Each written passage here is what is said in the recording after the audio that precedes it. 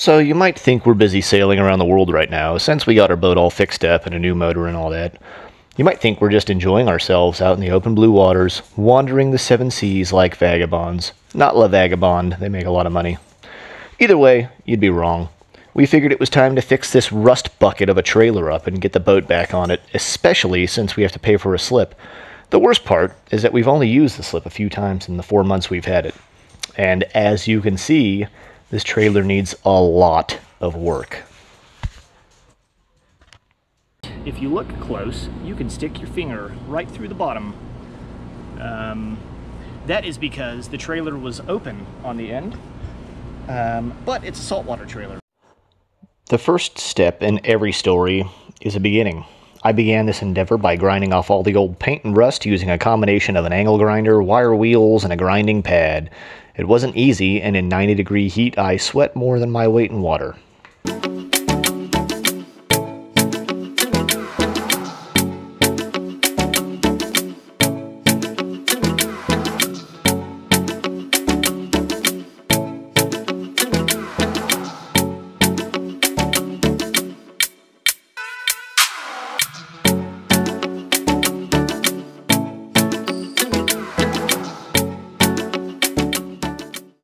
At the same time I was grinding off all the paint, I was teaching myself how to weld.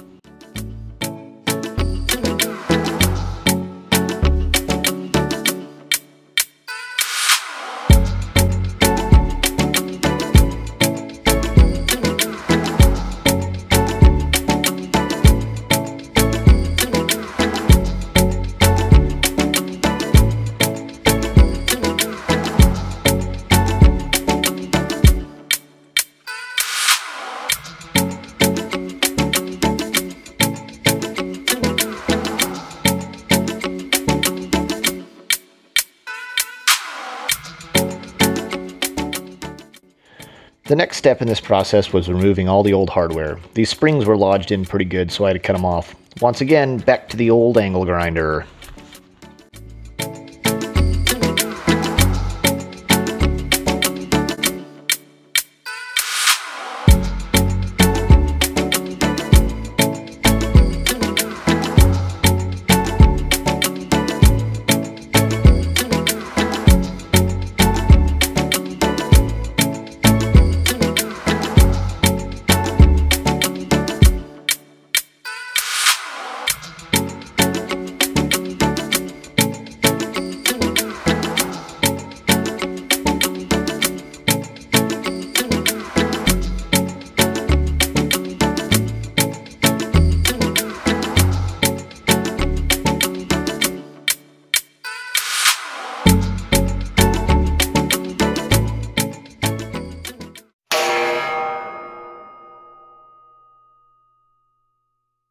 Alright, so today I'm going to be grinding this guy off.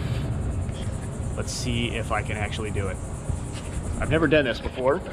I have to go right along the welds.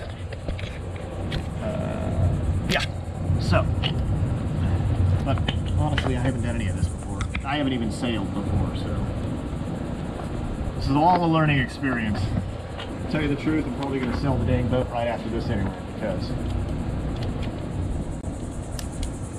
I need power.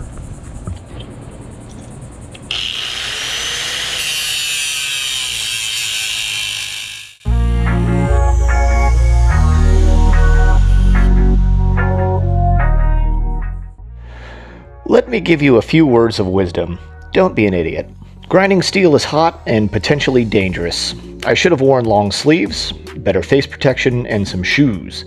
Instead, I kept cursing and smelling burnt hair. So, do yourself a favor and wear the right stuff, folks.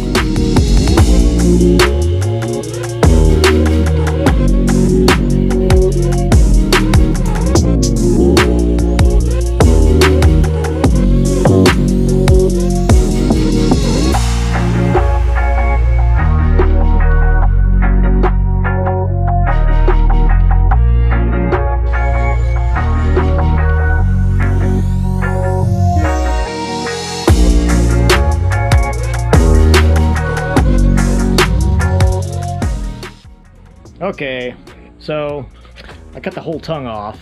just because it was so rusty I couldn't get all the way through those welds without damaging it. So it turns out it's really hard to find steel. Yeah, I bought this is 2.5 inch, and then I bought a sleeve that's going to go over this that's 3 inch. So what I'm going to do is I'm going to weld this 1/8 inch on so it fits in snug. I'm going to put a whole bunch of bolts in, and then we're going to go from there. Also, I damaged my GoPro by throwing so many sparks at it. Ooh, I'll have to show you guys. Dang.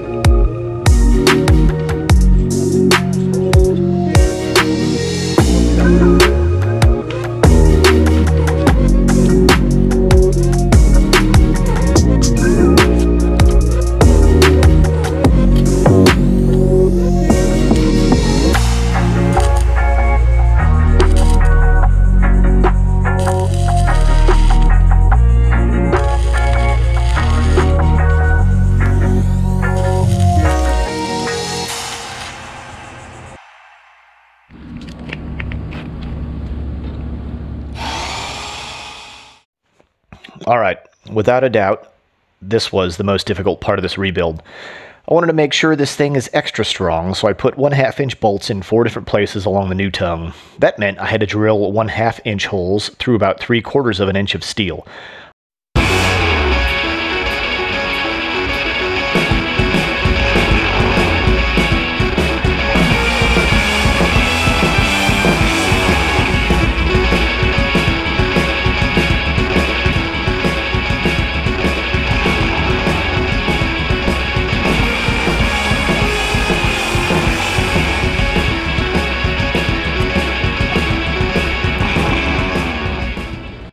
Alright, here's what I'd be remiss if I didn't reiterate what I said earlier.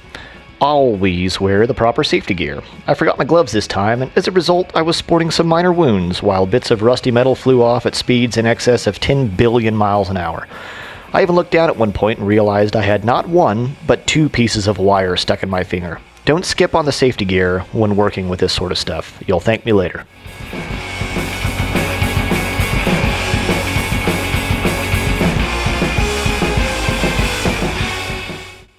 Alright, so these are some of the reasons that I was taking this trailer apart. And unfortunately I found some more damage. I'm not worried about it, thankfully, and I already know what it's from. But if you look close, you can stick your finger right through the bottom.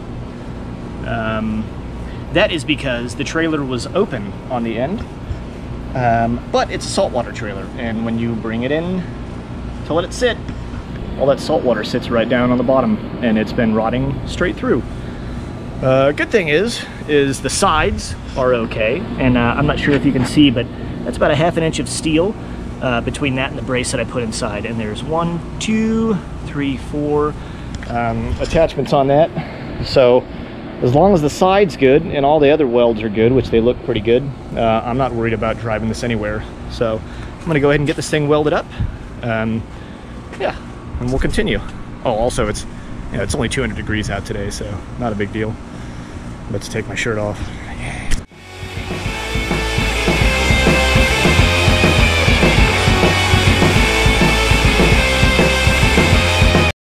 And just so you don't get bored and lose interest, here is a little bit of us sailing. This is what it's all about.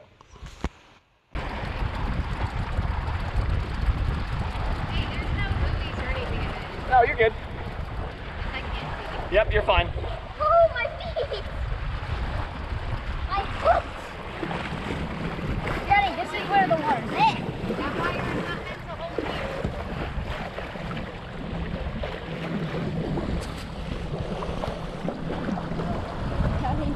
What? Hong Kong. Why is Why is what? But all good things come to an end, and it's time to get back to work.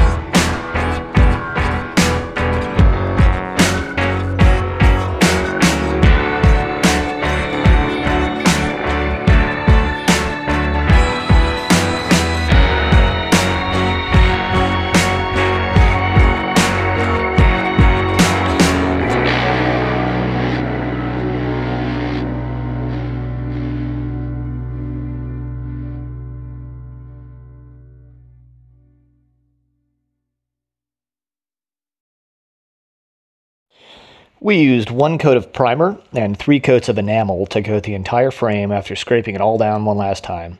I sprung for Rust-Oleum, based on some reviews that I read.